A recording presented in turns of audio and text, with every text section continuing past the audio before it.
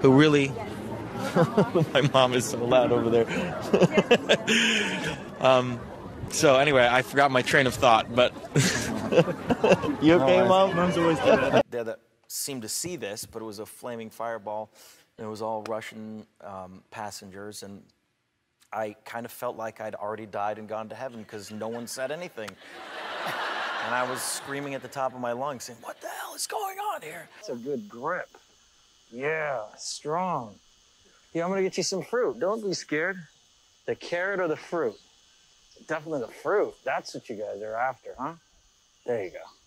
You like carrots or not so much? Oh my God. They're amazing.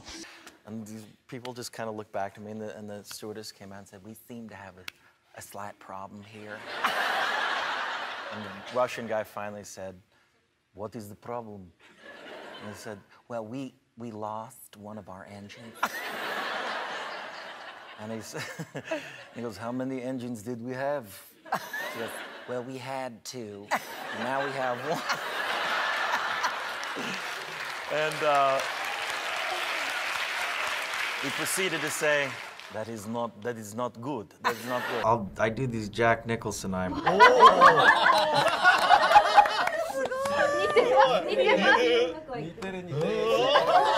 this every year. I wouldn't know. Then we'll go down to 292. Kate comes down and rendezvous with Heaven Titanic. Okay, we all clear. Now, Jim, all the boats here, not to go on this side.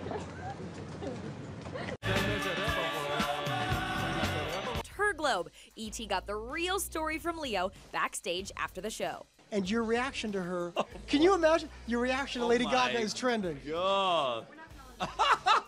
Oh, Lord. That's trending, huh? That's trending, yeah. You see how quick it happens. I just didn't know what was passing me, that's all. I was like, oh. Right. Did you hear him chanting Leo, Leo, Leo over there? Yeah. I have no comment. Give him a wave, Leo. Come on. I did. You got it. You're right down You're there, going dude. crazy. You're going nuts.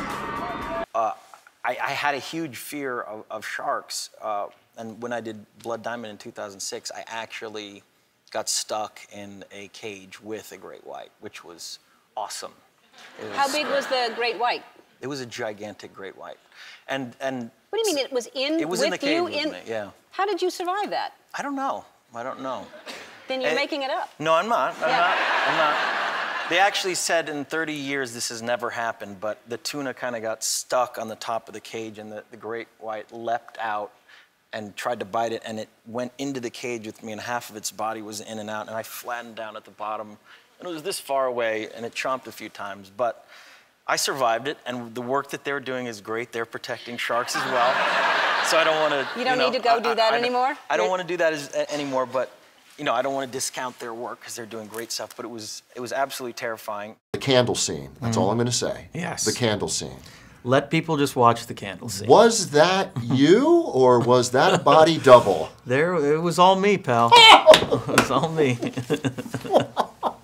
You are fearless, man. You are fearless. Look, when you do a character like this, you have to go all out. You can't pull any punches, and you have to just, you know, swing for the fences, so you did. Hopefully people enjoy it. You swung from every fence that has ever been made.